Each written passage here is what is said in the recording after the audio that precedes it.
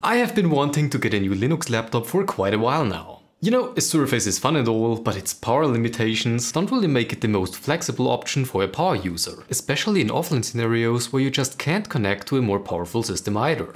Meet the Tuxedo Stellaris Slim 15 Gen 6, a quite powerful notebook with an AMD 8-core CPU and a dedicated NVIDIA graphics card powered off a 99 Wh battery to achieve long working or gaming sessions. So how has my experience with it been for the past couple of days? Did I try Tuxedo OS? How good is its gaming performance and video editing capabilities? And if you are considering on getting a new laptop as well, can I recommend a device like this? All of this and more in today's video. But before we start off, I quickly wanted to mention that this is in fact not a sponsored video. I bought the device straight off the website for full price, just like everyone else. The main reason why Tuxedo is of course the hardware combination of the dedicated GPU and the battery. Anyway, let's talk about this thing.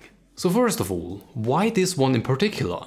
Technically speaking, I would have liked to go for a laptop that only has an onboard GPU, since just having a second GPU in the system, even when idling, does drain the battery more and increases the size and weight. However, video editing in 1440p with 4K source footage does require a lot of VRAM, and in my case with DaVinci Resolve and NVIDIA GPU to support proper hardware acceleration that can have an impact on performance. And yeah, it's also that Resolve on mobile AMD chips is also not that well supported. A device with a long-lasting battery, a somewhat decent form factor and an NVIDIA GPU equals the Stellaris Slim 15. So much for that. Let's talk about the device itself though.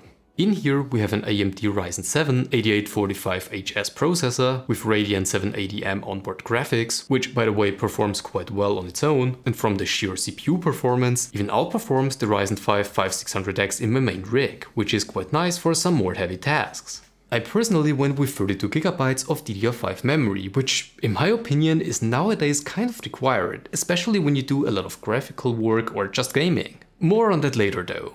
For video editing or heavier tasks in general, the Stellaris Slim 15 also comes with an RTX 4060 and 8GB of GDDR6 memory, which I could have upgraded to an RTX 4070, but I didn't really think that it was worth it for me personally, given that I was just after the VRAM and NVIDIA. Storage, 1TB NVMe, which can be expanded via a second storage slot later on. And of course the highlight, the 99 Wh battery that can achieve quite impressive results based on your workload and configuration. Again, more on that later. Overall build quality of the laptop feels good. Like, to give you a feeling of it, you know those cheaper laptops that kind of feel like you're bending the screen when opening them with one hand? The Tuxedo Stellaris Slim 15 has none of that, which is why I consider it quite good, despite the plastic not being anything high pricey, or so it would seem. Trackpad and keyboard feel okay, the webcam quality is overall speaking quite good and can be closed off manually, and you get pretty good I/O. On the back we have one mini DisplayPort 1.4 and one HDMI 2.1 port, which are hardwired to the NVIDIA GPU, so you don't have to worry about the HDMI 2.1 limitation that AMD has on Linux. You also get one USB-C 3.2 Gen 2 port, which also supports DisplayPort 1.4, but connected to the onboard GPU. This one also supports charging by the way, so it's technically a docking station port. And last but not least, an RJ45 network port, which I'm really glad about. On the left you get one USB-A and USB-C 3.2 connector, as well as an audio jack for a headset, and on the right two more USB-A ports and an SD card reader. So technically everything, which is kind of good, but also kind of bad, since what would you need a docking station for then?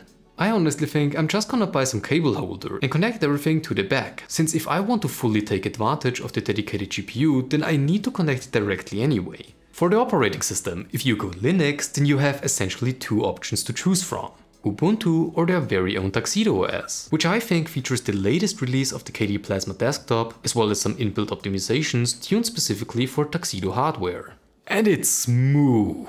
Like, I already had two 144Hz monitors, but 240Hz on such a small display is something else entirely. Anyway, I was initially going to try to use Tuxedo OS for a while, but when I went to install DaVinci Resolve natively on my system, because I thought I might not need to containerize it like with AMD hardware, it kind of bricked everything.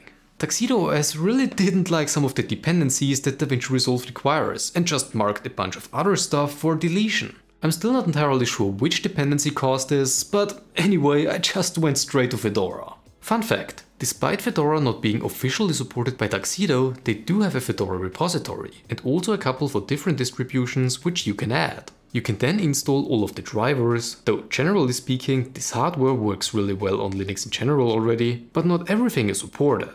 On Tuxedo OS, for example, you could quite easily select a couple of different options when it comes to power management for the onboard and dedicated GPU. However, you can't do that on Fedora, because the used package is just not available. Anyway, the rest is actually working really well. Even the power profiles, which by the way also allow you to boost the NVIDIA power draw from the default 115 watt limit up to 140, which can increase gaming performance a bit if you're GPU limited, which on this laptop can be the case quite often given its strong CPU. Speaking of, I didn't try many games yet at the time of filming this video, but Counter-Strike 2 ran quite good on the native display resolution of 2560x1600. It's of course nowhere near my RX 6800 XT, however for a couple of rounds with a bit more fine-tuning, it's actually possible to play, even on a slightly higher level. More graphic intense games though, especially when hooked up to other high resolution monitors, are going to struggle a bit if you want to achieve a high frame rate, mainly due to the limitations of the NVIDIA mobile GPU version. I'm not entirely sure though if it's enough for me to get rid of my main gaming PC. It is faster than my old GTX 1080, which I had in my system almost 3 years ago. But man, you're giving up so much performance, and I'm personally not really a fan of upscaling, even though that would improve the performance a lot. It honestly just depends on your preferences. The last piece of setting it up though was of course DaVinci Resolve. And this software is really something else. See, the problem with Resolve is that it is built for an LTS release of a very specific distro, which means that even if you install all of the required dependencies, it might still not work because the dependencies are essentially too new. To fix that, we could use something like DistroBox and an older release, like I'm for example using a Fedora 39 container on my main AMD system. On this laptop though, a setup like this, even when just using the onboard AMD GPU, wouldn't work, since the OpenCL dependency does not fully support it, so we need to use NVIDIA anyway. Now, getting the NVIDIA GPU to get recognized by DaVinci Resolve is fairly easy. Install the driver and the CUDA dependencies, set up the container with an NVIDIA flag, install the basic dependencies for DaVinci Resolve, and that's it. However, CUDA did not work. So I did a bunch of troubleshooting myself, but eventually I just thought, why am I doing this myself when there are pre-built installers like DaVinci Box out there? Now, installing DaVinci Resolve via DaVinci Box worked like a charm. That is if your NVIDIA GPU is detected by a required tool that you need to install beforehand. But again, no CUDA support. And this seems to be an issue with the driver, which they already tried to fix. And I also eventually ran into the issue that I licensed my Studio Edition too many times in a week, because of my trial and errors. So as of the moment of recording this video, it's not working yet. But I think that Nick from the Linux experiment is also running it on a device similar to this one, so there has to be a way to run it. Black magic, your software distribution sucks. But otherwise, I'm really happy with it at the moment. I didn't measure the battery life myself yet, but it definitely drains way slower than my Surface. And I didn't even use a lower power profile yet. My Fedora desktop feels incredibly smooth, the display looks nice, and maybe even supports HDR. I'm honestly not quite sure about this, since it's not really referenced anywhere on their website, however both KDE Plasma and GNOME offered it to me. Kinda weird. And honestly, I think that Tuxedo did do a great job with this laptop. While it's certainly not the cheapest option on the market, it doesn't really feel overpriced, and I appreciate the huge amount of I/O options. As of right now, if you're looking to get a Linux laptop and also require an NVIDIA GPU like me, then from a sheer technical perspective, I do think that this model does hold its value, especially due to the incredible driver support. But if you don't really need an NVIDIA GPU and can settle for AMD instead, then you, of course, can always choose another one.